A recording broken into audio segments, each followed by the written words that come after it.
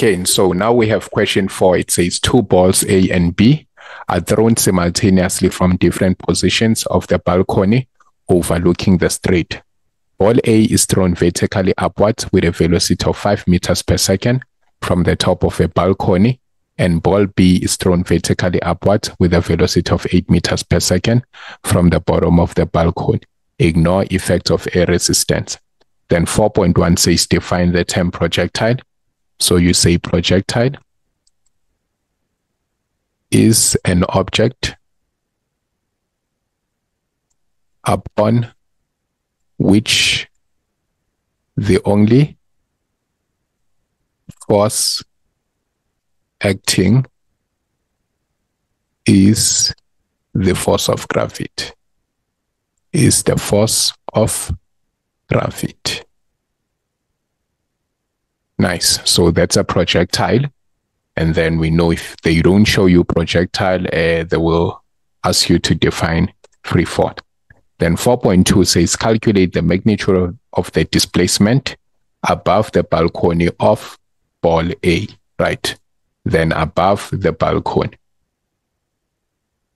Now they just said above the balcony, not above the ground or above the street. So that means the displacement that we are looking for is from here and then all the way to there, right?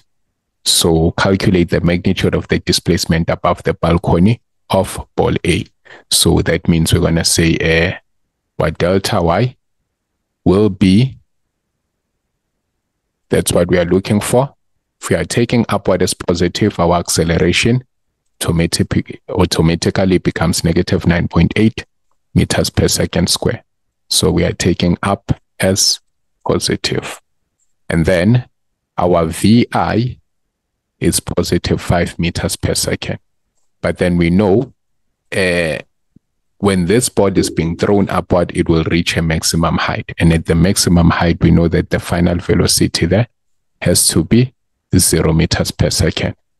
Then do we have delta time? No. But are we looking for delta time? No. So we'll have to cancel all the formulas with delta time. And then we'll only be left with the formulas with delta Y. Now, if you have to pick your formula, remember I already taught you that. So from your formulas, now you are looking for all the formulas without delta T. All the formulas without delta T. So any formula with delta T you won't be using because you are not looking for that delta T. So we have VI plus VF over 2 then delta T. So that means the one that we'll be using is this one here. So we have VF squared is equals to VI squared plus 2A delta Y. Our VF 0, our VI 5, and then 2. Let's be careful with our A. We took upward as positive, so it's negative 9.8. Then we have delta Y. This here will give us 25. If we transpose, we have negative 25. And then here we'll have negative 19.6 and then delta Y. Dividing both sides by negative 19.6. Then our delta Y is supposed to be 25 divided by 19.6. That's equal to 1.28 meters, right? Just like that 3 marks formula, substitution into the formula, and then the correct answer, right? So that's how it goes. Okay, now they're saying 4.3, if the height of the balcony is 5 meters, show by calculation whether or not ball B reached the maximum height reached by ball A, right?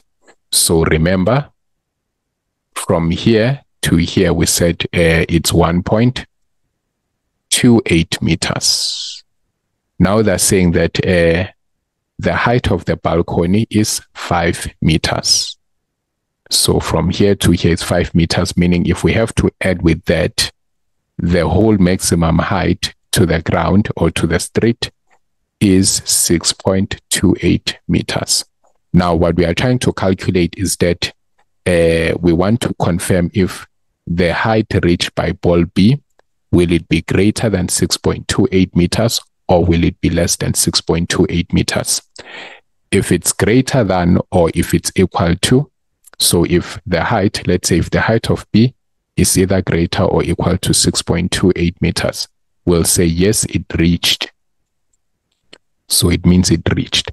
But if the height of B will be less than 6.28 meters, then it did not reach, right? So that's what we are trying to find out here.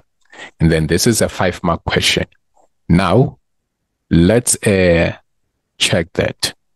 So we are being told that the V initially there is 8 meters per second. But remember, we chose upward as positive. So if upward is positive, then this is 8 meters per second. It's going upward, as we can see. Then VF, let's use 0 because we want to know what will be the height at the maximum height. So we are looking for delta Y. We do not have delta T, and we are not looking for delta T. Our acceleration is negative 9.8 meters per second. Now that means we are looking for all the formulas with delta Y, but then not delta T. So we can use again the formula that goes VF squared is equals to VI squared plus 2A delta Y, right? So this is the only formula without delta T. Now my VF is 0, my VI 8, and then 2. Here I have negative 9.8, and then I'm still looking for the delta Y. Now 8 square is going to give me 64. If I transpose it here, that's negative 64. Then negative 19.6 delta Y. If I divide both sides by negative 19.6, then let me check what is the height that I get. 3.27 meters. And then looking at 3.27 meters, we can quite tell that that is way lower than that. So now, because our delta Y of B is less than 6.28 meters, our conclusion is that it will not reach. It will not reach the maximum height that was reached by ball A, right? Okay, so let's look at 4.4. Says calculate the speed at which ball B was moving when ball A reached its maximum height. Calculate the speed at which ball B was moving when ball A reached its maximum height. So in order to be able to calculate that, we would need the time at which ball A reached that maximum height. So remember, we have our maximum height above the balcony was 1.28 meters, right? And then our acceleration still negative 9.8 meters per second square. Remember, once we choose upward as positive, then we have to make sure in all these questions that we'll answer, we stick to that. Then our VI was 5 meters per second. And then to the maximum height, our VF is 0 meters per second. But this time around, we are looking for delta T, right? So we have 3 formulas with delta T, meaning you can choose any. But then if you have an option of choosing any formula, just go for the simplest one. The simplest one is the first one here, VF, VI plus A delta T. So it doesn't have any of the squares there or anything that you have to complicate. So that one is simple, straightforward. So now we have 0. And then here we'll have our initial velocity of 5. Then here, that's our negative 9.8 delta T. So if we're calculating, we'll have negative 5 is equals to negative 9.8 delta T. And then dividing both sides by this negative 9.8, then our delta T has to be 5 divided by 9.8. That's 0.51 seconds. But now we want to know the speed that ball B will be traveling at during that time. So we're going to have to now use this on ball B to say that, okay, let's now check the speed. So we can say VF. So now we are on ball B. VF is equals to VI plus A and then delta T. So we are looking for the final velocity. Initial velocity, remember, we do have it's 8. And then that's negative 9.8. Then our delta T, we're going to have to substitute that value that we got there. So by that time, ball A is at the maximum height. We want to know what is the speed of ball B. So we're going to have 8 plus negative 9.8 times 0.51. So our V finally becomes 3. So 3 meters per second. So obviously that makes sense because as ball B is moving upward, we know that as it moves upward, it's losing kinetic energy. So after 0.51 seconds, the velocity finally is 3 meters per second, right? Okay, so we have 4.5. It says, at what time in minutes will the speed of the two balls be equal, right? So now we understand that we are trying to calculate where the speed of ball A will be equal to the speed of ball B. And note that I'm indicating final velocities because obviously the initial velocities, we can tell that they're different. So obviously we are calculating the time at which the final velocities will be equal, right? Okay, now let's consider this. So if we are to write an expression for the final velocity of A, that will be V initially plus A and then delta T. Now the V initially for A, that's 5. And then our acceleration, remember we chose upward as positive. So it's negative 9.8 and then delta T. Now let's call this equation 1 like that. And then let's move to the velocity of B or the speed of B. So this will be VI plus A and then delta T. The VI for B is 8. And then here we have negative 9.8. And then we have delta T. Now this means that we can write that one as equation number 2. So V of FB, this is equation number 2. But then remember, we are looking for where the speed of these two will be equal. So eventually we need to equate. But then before we equate, there's something that we need to consider here.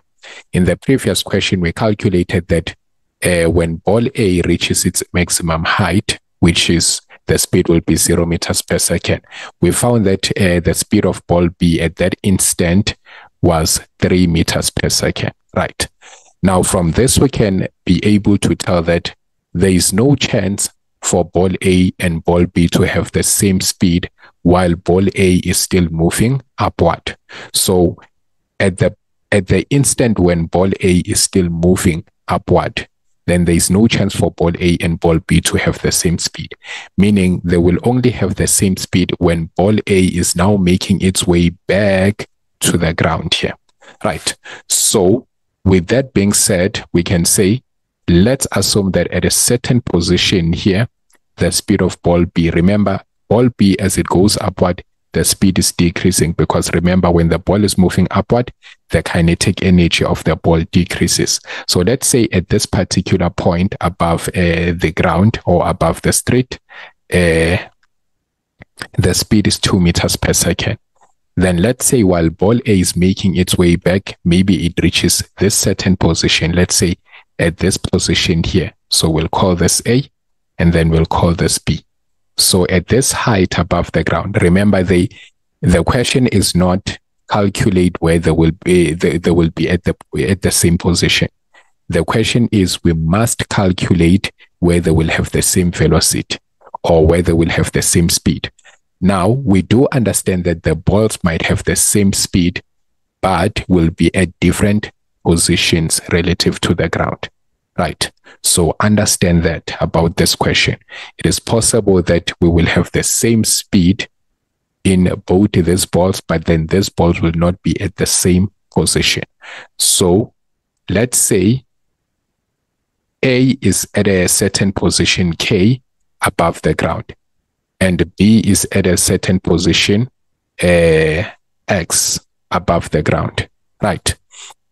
But then when we look at the speed of this one will be 2 meters per second, and then also the speed of B will be 2 meters per second, even though they're not at the same position. But what I want you to note here is the fact that we took upward as positive, right? And then if we took upward as positive, remember we said V will be positive and delta Y will be positive for as long as the ball is going upward, right? But then V will be negative and delta Y will be negative the minute the ball starts going downward, right? And then at that certain position there, what is A doing? A is going downward. So that means the 2 here that we have should be indicated as -2. So the velocity, remember the 2 is just an example. The velocity, whatever velocity that we're going to get there, should be indicated as a negative. But then ball B at that certain position, it is still moving upward. So the velocity that we get there is positive. So what am I saying? In other words, what we should indicate is that the negative velocity of A is equals to negative velocity of B. So they have the same speed at that position, but they're moving in different directions. A is moving downward and B is moving upward. But then the speed is the same. Remember, the speed does not look at the direction. The speed is only the magnitude, right? So hence they phrased it correctly. They said where they will have the same speed, not the same velocity. So this was for VA, but the negative VA will now be 5 plus negative 9.8, and then delta T is equals to, now we have to equate it to positive of this. So that's 8 plus negative 9.8 delta T. Now if we get rid of the brackets here, we will have -5. The negative and negative is a positive. So 9.8 delta T. And then here we have 8 minus 9.8 delta T. Right. So this is what is happening. So same velocity, but different positions and also moving in different directions. Then that means we'll have 9.8 delta T plus 9.8 delta T. If we take this one and transpose it over to this side, then this is 8 plus 5. Now adding these ones together, that's 19.6 delta T is equals to 13. If we divide both sides by 19.6, then our delta T becomes 0.66 seconds. But then also, let's not get carried away. Remember, they said they want the time in minutes, right? They want the time in minutes.